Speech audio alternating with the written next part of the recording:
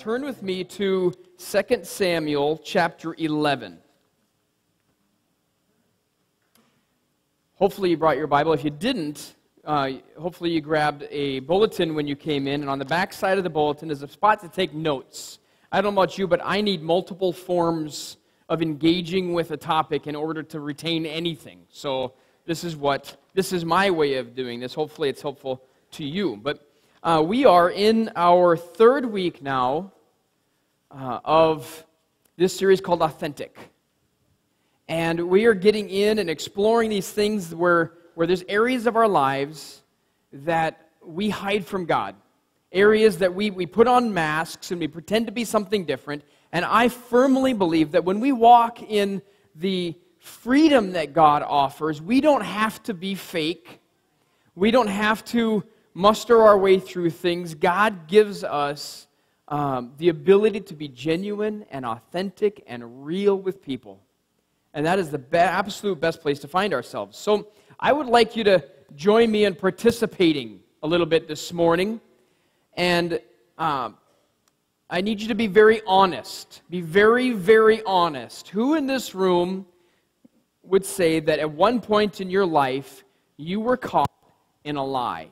Raise your hand if at some point in your life you were caught in a lie. Now keep your hands up. Look around. Look around at all the hands that are up. Look specifically at who doesn't have their hand up. Okay? You've just been caught in a lie. Okay? Or you're really, really, really good at telling lies. I'm not sure which one's better. Okay? You can put your hands down. And some of you are just like, I'm just keeping my hand up the whole time. Yeah, we've been caught. Because for some reason, we felt the need to. So, what pushes us to that? What pushes us to do things that we know are wrong, and then to cover them up by telling a lie? Now, I'm going to be very honest. I've told lies. And, right, you're like, oh my goodness, no way. I know, a shocker for all of you here. And to my wife.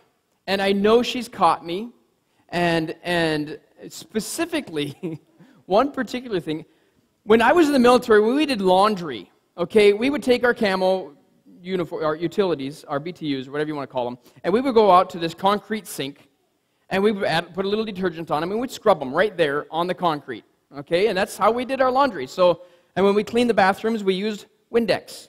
It fixed everything. It cleaned everything. And the guys are like, the military guys are like, yeah. Well, but that doesn't translate well with my wife and our home laundry. Don't clean with Windex and do our clothes right. So in other words, she basically asked me not to do laundry. Every once in a while, though, she'll say, honey, would you throw this load in, or would you transfer this over to the dryer? And there's been many a times when she says, where I say, oh, yeah, I'll do that. Then later on in the day, she's still gone. She says, hey, by the way, did you move that over? I'm like, going, no, I didn't, but I'm not going to tell you that. Of course I did. Who do you think I am? Of course I did. As I'm running downstairs to quick put it in the washing machine or in the dryer. And I know that she knows how to read my voice, and I know that she has caught me not always being honest. So we get, and any guys know what I'm talking about. Your wife said do something. You said you did it knowing that you didn't, but you're hoping to get it done before she got home. Right? Guys are like, I don't know if I want to raise my hand. Trust me, guys, by the end of this message, I pray you want to raise your hand. Okay? But we get caught. When we sin, it's so easy and so tempting to try to cover it up with a lie. Almost every one of you in this room said you've done it, so we're tempted to, isn't it? It's easy. It's easy to go down that road. We sin, then we cover it up. We sin, then we cover it up. We sin, then we cover it up. Okay? And it's so easy to get stuck in that. We see that with Adam and Eve. In the garden, and Satan's tempting Eve, and she takes a bite, and she goes to Adam, and he takes a bite, and then God's walking, he's like, hey guys, where are you? They were hiding from God, right? The cover up. We're hiding from God, and they literally did cover up. And God's like, what happened? And Adam's like, it's her fault. And what does she say? It's Satan's fault. And what does Satan say? Well, he couldn't say much because he didn't have a leg to stand on. Oh, some of you got it. I had to. I'm sorry, I had to. Another story that we read, don't worry, this one doesn't end like that, is Cain and Abel in the Bible. We read about Cain and Abel, right? And they're both offering, and Cain's wasn't considered as worthy as Abel, so Cain kills Abel, and then God comes and confronts him and says, hey, where's your brother? And what does Cain say? Am I my brother's keeper? You know, and he's hiding this thing, and he covers it up with a lie. And then we also read about Joseph, and he was a young guy, and he had these dreams, right? And he goes and runs his mouth to his dad and his brothers, and they got really angry at him. So he goes and brings lunch to them one day, and they beat him up and throw him in a pit. And they end up, instead of murdering him, they sell him off, but they go and they tell Dad, sorry, your son is dead. He was killed by a wild animal. And they use his coat as proof. Once again, sin and cover it up. We see it over and over throughout Scripture, and we see it in our lives. And why do we do that? Why do we feel the need to live covered up? Live with these masks. Do one thing and say another. You know, I wish that I had just been more honest with my wife and said, no, dear, I didn't do it. But I will, you know. But we feel the need to cover these things up. So the thing is, after we sin, after we do something wrong, we have two choices. And now some of you in this room, you're like, oh, I'm not a sinner. If you're saying that right now in your heart, okay, this is what you're doing, is you're calling God a liar. Okay? And if you're like, where did you get that? Read 1 John 1:8. If we say that we have not sinned, we are making God out to be a liar. Look that up for yourself, okay? That one isn't in your notes. That's just free for the day. But this message is going to be a little hard, okay? And I'm probably going to move through it real quick because God was doing some good things. We wanted to hear some testimonies today of good things that were happening in our church and to hear from the kids and to see that stuff. But so we're going to probably move through this quick, so you'll need to keep up. But this message is going to be hard, okay? So if you're ready to hear something hard and challenging that could affect your life at many different levels, then I'd encourage you to say this right now. Smack it to me. Okay. We're gonna say it again. Smack it to me, Pastor. Okay, just you said it, so we're gonna do it, okay? You have two options. And the first, after you sin, you have two choices. One is to conceal your sins. You can conceal it, which we've all tried. And who in this room you'd say, epic fail at my attempt to conceal? Okay? Now you notice there's less hands up. So either you were slow to respond, right? Or you were actually really good at concealing it. Sorry. I wish you weren't so good at concealing it. Because it says actually here in Proverbs 28:13, it says, he who conceals his sins, what does it say there? Does not prosper. But whoever confesses and renounces them, say this aloud, finds mercy. What is it? Say, whoever confesses and renounces them, what? Finds mercy. I don't know about you, but that's where I want to be. I don't want to be sitting around not prospering.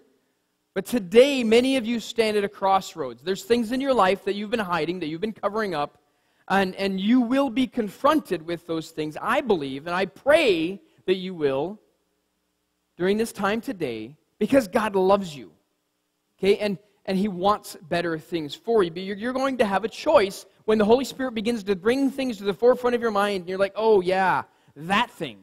You're going to have a choice on how you respond to that, how you deal with that. When when you're doing something that you know is wrong, and most of us have been there. You go into a situation, you're like, I know I shouldn't do this. Or you find yourself looking at something or doing something, and you're like, I need to stop. Your brain's saying, I need to stop doing this, and yet you keep going there and doing that. Been there? You know what I'm talking about? Right? It's hard sometimes. And it's so easy to just conceal it, but when we conceal it, we don't prosper. We suffer more harm, but today I challenge you to drop that mask and to genuinely be authentic. Confess it, find healing, and find mercy. And you confess it to somebody that you can trust. So you can either conceal your sins or you can confess your sins. What are you going to do? Which one is more freeing? Obviously, when you don't have to make up lies to cover up lies and living down that path. It's so much easier to walk in the truth. Or like we sang at the beginning of our service today, I want to be in the light. Amen? So, 2 Samuel, hopefully you turn there, chapter 11. We're looking at King David and an issue that he dealt with. And many of you are probably familiar with this story, and some of you aren't. So King David, you might know parts of it. Well, let's just read this here. And it says, in the spring, at the time when kings go off to war, King David, sent Joab out with the king's men and the whole Israelite army. But David remained in Jerusalem. One evening, David got up from his bed and walked around on the roof of the palace. From the roof, he saw a woman bathing, and the woman was very beautiful. Now, is this a big deal to see a beautiful woman? In itself, no. Okay, you see it. You're walking along, and you see this scene. Well, here's this woman. She's naked. Okay, now avert my eyes. I'm going to go about doing something else. In itself, is it wrong? Is it a sin to be tempted? No, it's not. And some of you need to receive that this morning. Just because certain things cross through your mind and you're tempted towards a certain direction, that in itself is not a sin. What David does next is when it begins to become a problem. See, the Hebrew word that's translated when he saw her is the word raw. Everybody say the word raw. Raw, okay? And it means to look and to look intensely. So he didn't just see, he didn't just say, oh, wow, pretty woman, and go on about his business like, dude, somebody needs to get her a wall, right? He saw her, and then he looked intensely. So he didn't go, He's like, ooh, she looks really good. She looks really good. Wow, she looks good, right? And it wasn't just like a raw, it was like, raw, right? So he took it to another level. This word is talking about a looking and looking intently. So it wasn't a sin to look initially, it's what happened and what he did with it next that became the issue. And it says, and David sent someone to find out about her. So he saw, and then he started taking action. The man said, isn't this Bathsheba, the daughter of Eliam, and the wife of Uriah the Hittite? Then David sent messengers to get her. She came to him, and he slept with her. Then she went back home. The woman conceived and sent word to David saying, I'm pregnant. Imagine when David got that text. Oh, no. You imagine that, and oh boy, here it begins. Here begins the lie. Here begins the cover-up. Or here comes the confession. And what did David choose? He chose to start the lies. And it changed the course. In fact, you could say that the whole tragic story of David is summarized in 5 verses. And sadly, for many of us, the tragedy of the sins that we've covered up or the sins that we've concealed will cost you way more than you could ever imagine and could one day be summarized in just a couple of sentences. You know, my dad, he, or my mom, she, or my wife, she, or my husband, he, well, this person I looked up to, he, and then something comes after that which summarizes your life. We call it your epitaph, something that's carved on your headstone. This sums up their life. And what you end up with in those cases is how you chose to respond when you had opportunity or you even did something wrong. Did you choose to confess or did you choose to conceal? And we see what happens with David, summed up in just a couple of verses. And many of you, when you think of King David, you think of this story of Bathsheba and this major sin, and yet this is the man that the Bible actually says this is a man after God's own heart. Wait a minute. He just committed adultery, and then he's going to, as we see in just a little bit, he's going to start covering this up.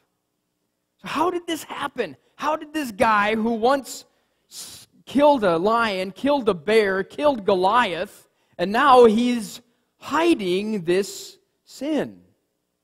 So how did he get here? First of all, we notice that King David was not where he was supposed to be. Where was he supposed to be? He was supposed to be off at war. It's time for kings to be at war right now. He was not where he was supposed to be. He took his responsibilities And men, and this is especially for you, when we as men, as the spiritual leads of our home, when we fail and we stop doing our duty, it puts us in a compromising position. And we need to be where men need to be. Okay? Not sure where that came from, but it wasn't in my notes. Somebody here needed to hear that. He wasn't where he was supposed to be.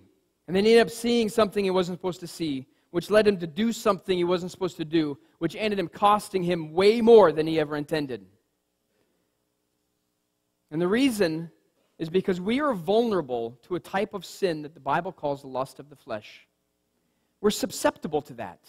Now, if you're a Christian, you are a new creation in Christ Jesus. The old is gone and the new has come. And yet, we are now alive spiritually. We were once dead in sin, now we are alive in Christ. But we still live in this thing called the flesh. This stuff. And it's a bummer sometimes. It's a struggle sometimes. Amen? There's some challenges that it brings. But there are different types of sin. But they are all sin. But we live in a culture that does not want to call things that are sin, don't we? We make all kinds of excuses and justifications for it. But there is an ongoing battle in our life. Because we are Christians, we're connected to God. We're connected with the Spirit, but we still battle in the flesh. In fact, it says in Galatians 5:17, it says that, and this one isn't in your notes, this is just once again free of charge. For the flesh desires what is contrary to the Spirit, and the Spirit what is contrary to the flesh. They are in conflict with each other so that you are not to do whatever you want. Do I just do whatever I want? It's not the best thing for me. I want to do what God wants. His plan is the best. So on a good day, your spirit leads you and you're doing what pleases God, right? And we have those days. Like, man, this was a great day. I read my devotions. I stayed right on track. I saw that beautiful woman. I looked away. My wife would be so proud. And then the next day comes. And you're like, oh, this one wasn't as successful. And we have those days. You know, on a bad day, your body screams and it overwhelms your spirit and it silences your brain and you do stuff that you know is wrong. And you know it's potentially dangerous. But you just can't help yourself because the lust of the flesh overwhelmed the logic of the mind and the truth of the Spirit. And we get overwhelmed.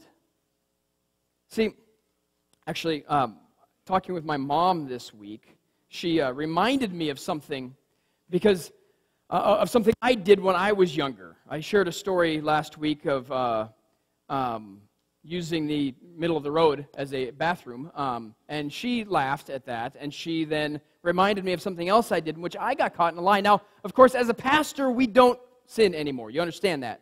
When we get ordained, they give us this device, actually, that we plant right behind our ear. It's called a sin inhibitor. Anybody got one of those? I'm just kidding. Come on now. Human like anybody. But I'm going to address that in just a minute. The thing is, when I was younger, I actually, as about 8 or 9, went down to the neighbors. We lived in a really nice trailer park. I believe you can actually say that. And we went down to another house, and I ripped open the corner of this shed, got into the shed, opened up the door, took all their storm windows, me and another friend, we took their storm windows out, and we smashed every one of their storm windows. Right? And you're like, I can't go to this church anymore. Smashed all their windows. Well, needless to say, smashing windows is not quiet. The police were called on us. They show up. They're like, where do you live? Like, I don't know. 8 or 9 years old, I don't know. So he takes my hand and he starts walking down the street. Unfortunately, my mom was out in the flower bed in front of our trailer house, and she was working, and he comes up and, ma'am, do you know who this boy belongs to? My mom's, honest to God, my mom's first reaction was, no, officer, I don't. I think she's probably watching right now, so you can ask her later. Fortunately, she did own up, and she did acknowledge that I was her son, but I was in a lot of trouble. I lied and covered it up, and it failed. My mom lied and tried to, I'm thankful for my mom. But we get caught in these things where we lie and we cover it. Men especially struggle with these lusts of the flesh. And we make excuses and we justify. So, men, it could be something lustful that you're looking at or engaging mentally in. It could be that married lady who's kind of struggling in her marriage right now, and there's this other guy at work that's so nice. I wish my husband would be like him. And the danger that comes with that. It could be something like overeating. You know you shouldn't eat too much. You come home and you feel kind of depressed and kind of lonely and kind of sad, and that bag of chips is screaming your name. Nobody in here would deal with that, but you know what I'm talking about. You know, some friend probably had that case. But what do you do when you sin?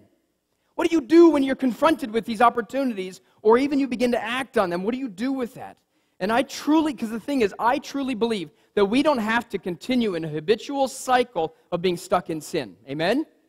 That we can be victorious over sin and the power hold that it has on us. As long as you remain in the flesh, in a body, you will have opportunity. But I do not believe we have to be defeated.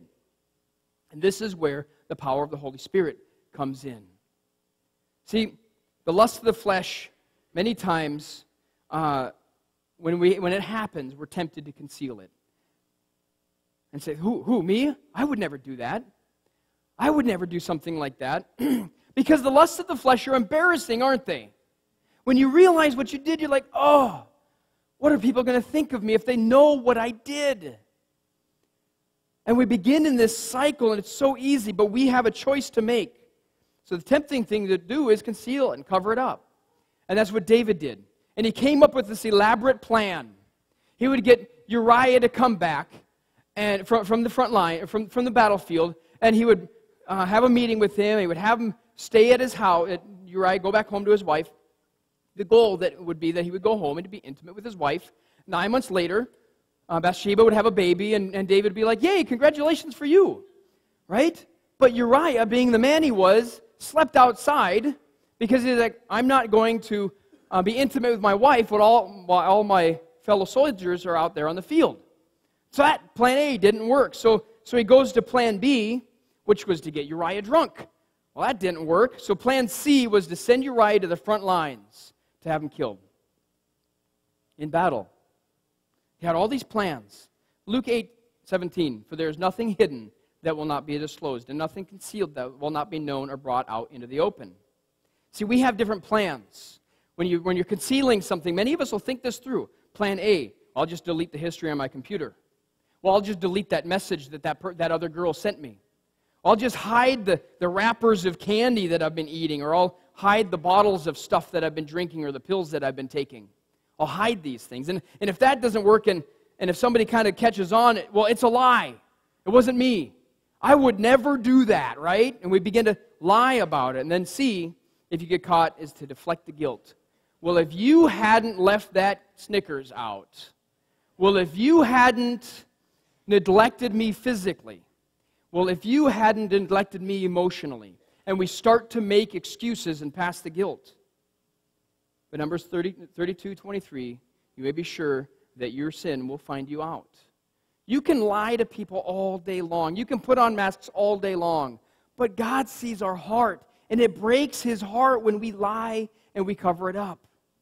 God didn't make us to be, He meant us to be open in relationship with Him. And that's where we want you to be. Sin always has a way of coming out. And maybe you haven't been caught in your sin. Maybe you've been unlucky enough to successfully hide your sin all this time. And I mean unlucky. Because you're stuck. But the beautiful thing is in this story is this prophet named Nathan. See, God loved David so much that He revealed and He exposed. And we read this in 2 Samuel 12, 1 through 14. The Lord sent Nathan to David because God loved David. And Nathan goes through this story of talking about a rich man with sheep and how the rich man didn't want to use his own sheep to host this guy for dinner. Instead, he goes to a poor man, takes his only sheep, kills it, serves it to his company. And Nathan tells this story to David. And David's irate. How dare this rich man, do this to the poor man? And Nathan looks at him and says, you are that man. And how often do we as Christians, we point the finger, how dare you have that sexual sin? How dare you do that? How dare you tell that lie? How dare you? And yet we ourselves are struggling with things too. We're so quick to point. We're so quick to blame. And yet when we would stop concealing and we would start confessing, God has openness. And there's how many people, many of us in this church would know people that don't come to church because of the hypocrisy and the duplicity within church. If we would start being more honest and truthful, how much more would the world be open to hear our message? Amen? So we see this, and it plays out. Whoever conceals does not prosper, but whoever renounces and confesses finds mercy. And I would ask you this morning, what are you covering up? What are you trying to hide? God knows. Will you be honest with Him so He can bring the healing that you need?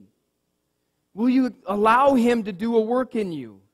And I would encourage you, on your notes, there's a spot to write that down. Be honest. And if you're sitting here saying, I can't write it down because it's too embarrassing, that should be alarm bells all over the place. If there's a blank on your notes and you're freaking out because you think that you might have to write it down and the person next to you might see,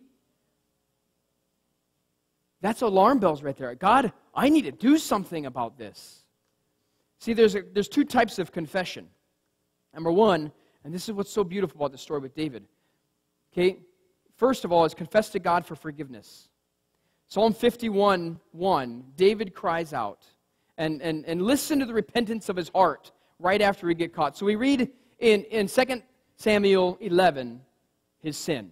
We read in 2 Samuel 12 his exposure. And we read in Psalm 51 his heart's response. And this, I believe, is why he is labeled a man after God's own heart. It says, have mercy on me, O God, according to your unfailing love. According to your great compassion, blot out my transgressions. Wash away my iniquity and cleanse me from my sin. Create in me a what? Pure heart, O God, and renew a steadfast spirit within me. Do not cast me from your presence or take your Holy Spirit from me. Restore to me the joy of your salvation and grant me a willing spirit to sustain me. Restore the joy. Many times, and many of you in this room know it, when you are concealing and hiding sin, the joy is sucked out of you. Many of you in this room, you once knew a passion and an excitement, and you were on fire for God. And you could sense Him with you. And then something happened. Some sin happened in your life, and you began to cover it up. You began to hold it back, and it began to cause a barrier between you and God. And this is where when God told Adam and Eve, don't eat of that fruit because it's going to cause you to die. Maybe not physically, immediately, but it causes you to begin to spiritually die. And I believe that many of you this morning are being called to new life, to be revitalized. That God wants to breathe fresh life into you as you begin to confess and release these things. See, the second thing we do is to confess to people for healing. You get people in your life that can hold you accountable and that you trust, and so we confess to God for forgiveness, but we confess to people for healing. James said this in James 5:16, therefore confess your sins to each other and pray for each other so you may be healed. I don't know about you, but that's where I want to be. I want to be healed. I want to be free. I want to be not burdened down by sin. And this was I've had people come up to me, and they'll come up and say, you know what, Pastor Amos, I'm going to tell you something I've never told anybody before. And right away in my brain, it's like, okay, we're about to have a breakthrough. Somebody is about to experience a release in their life. And they'll begin to say what's going on, and their body language will begin to change as they begin to feel the release of the burden of sin on their life. And to have that out there can feel so good. And there's some of you this morning, many of you this morning, that there's something in your life and you just need to get it out there. And you need to trust somebody with it. And is it messy? Because some of you will say, well, I can't do it because it gets messy. Yes, it does. Now, I'm not saying stand up here and confess everything. Okay? Because there's some people in this room that probably couldn't handle that. But what I am saying is finding people that you can trust, that can speak into your life. Men, surrounding yourself with other men that are wiser and smarter and stronger than you, and saying, hey, help me with this and work through it. Because And this point isn't on your thing, but I'm going to say this quick because I think this is really important. We confess to God for forgiveness. We confess to people for healing. But you don't have to stay stuck. Okay? Because when we look at Romans 8, and if you were to turn there and you write this down, we're not going to go through all of it today. But Romans 8, verses 1 through 9, it tells us, it says, there is now therefore no condemnation for those who are in Christ Jesus, who walk not according to the flesh, but according to the Spirit. For the law of the Spirit of Christ has set me free from the law of sin and death. So it talks about how when we walk according to the Spirit, we begin to have the strength, we begin to have the power to overcome. Now, am I still tempted by sin in my life as a pastor? You bet I am. Am I as susceptible and as weak to it now as I was 10 years ago? No. Because there's little by little, every single day, giving more and more room for the Holy Spirit to grow and strengthen me. And I believe that's what every one of us need to be honest with God, be honest with people, and then to be empowered by the Holy Spirit to walk it out. To not just, we receive the Holy Spirit at salvation. He's a seal of our salvation. But we want more of the Holy Spirit pouring into us, strengthening us, empowering us to live according to the Spirit and to do His will, not my will. Once again, raising our hands in surrender. God, I'm going to stop doing mine. I'm freeze, okay? Now what does He want me to do? Okay, I'm going to start doing this. And Lord, give me a heart to pray and ask forgiveness and to seek reconciliation. Now, in just a moment, we're going to have some teens come in here. But before we get there, I believe that many of us this morning are at a crossroads. Many of you this morning are at a decision point because there's something in your life, and you've got to make a choice of whether you're going to conceal it or you're going to confess it. In fact, if you had every head bowed and every eye closed, Heavenly Father, we thank You for the truth of Your word that brings hope. Father, I pray that we would not continue down this trend that our nation is going down of not only hiding sin and not only making excuses for sin, but actually justifying sin. Father, I pray that today we would stop any justification of sin, no matter what it is, and we would come open and honest before You to allow You, Your truth to speak into our lives and Your Holy Spirit to bring healing, and that You would set us free. So today I pray that every person in this room would have the courage to do what is right and pleasing to God. So right now I would ask you, just put your head bowed, your eyes closed, put your hands on your lap. I don't want to soften this, but there's some of you here that you know that there's something in your life that is not right and it needs healing before God. And right now, if you would be honest before God and say, yes, there's something in my life. I need God to set me free from this. I need to confess it before God. And I need to find somebody that I can confess to. And you say, yes, that's me, Pastor. I need to be honest before God. There's something in my life that needs to be dealt with. If you just raise your hand right now. From what you would say the littlest of issues to the biggest of issues. Everybody in this room struggles at different levels. You're at different phases in this journey, but if you acknowledge and say, yes, there's something that I've been hiding. There's something I need to deal with. God, help me. And I think this would apply to most of us in this room. Thank you for being honest. But I still think that there's some of you, I just know that there's more of you in this room that say, don't miss your opportunity right now for healing. Don't miss your opportunity for God to forgive you. Just slip your hand up right now. God, I need your help. Holy Spirit, we invite you into this place. We invite you more specifically than into just building it, but into our hearts. Lord, soften our hearts. Lord, give us the strength.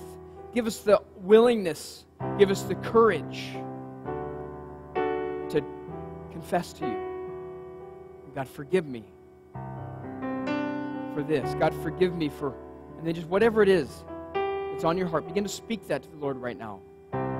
Just begin to speak it out to Him. And if for some reason your hand's not up, just begin to pray for those that are.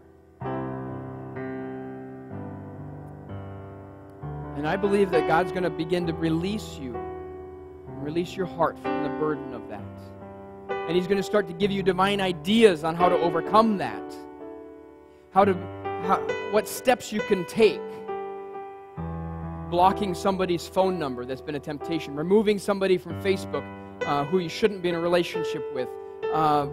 Getting rid of some device or blocking some device that you've been stumbling on. He's going to give you ideas. Then He's also going to put in your mind somebody that you can trust. And it's going to be hard, but somebody you can confess to. And begin that journey of accountability with. Heavenly Father, I pray that you would speak these things into our heart today and throughout the course of this week as we enter into a time of prayer and fasting over the next few days. You can put your hands down, because I also believe there's another group in this room that you've never had the release of sin in your life.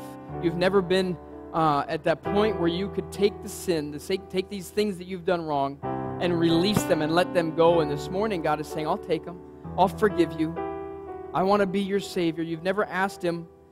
He loves you so much. He paid the ultimate price for every one of us. And this morning, He's calling you to say you can put it down. You don't have to carry it anymore. And He's inviting you to surrender to Him. And if you're here this morning and today you'd like to say, I want to make Jesus Christ my Lord and Savior. I want Him to take the burden of my sin because I'm sick of carrying it and I need forgiveness. And I want to make eye contact with you. If you just look at me, raise your hand, say, I need to ask Jesus Christ to be my personal Lord and Savior. If you just slip your hand up right now, just slip it up and say, yes, that's me, Pastor. I need to ask Jesus to be my personal Lord and Savior. Thank you for being honest. Up front here, thank you for being honest. Anybody else that would say, yes, I need to ask Jesus into my heart today? Anybody else this morning? Thank you for being honest in the back.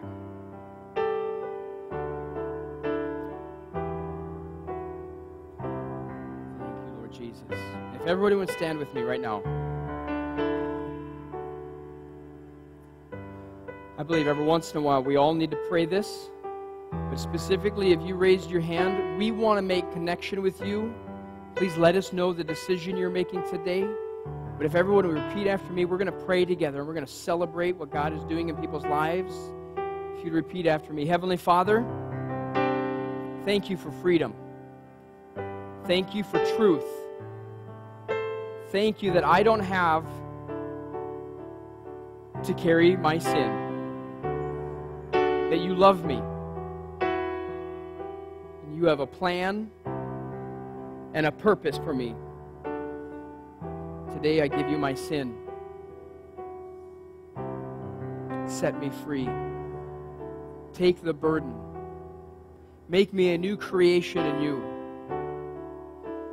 Help me to see things that don't belong.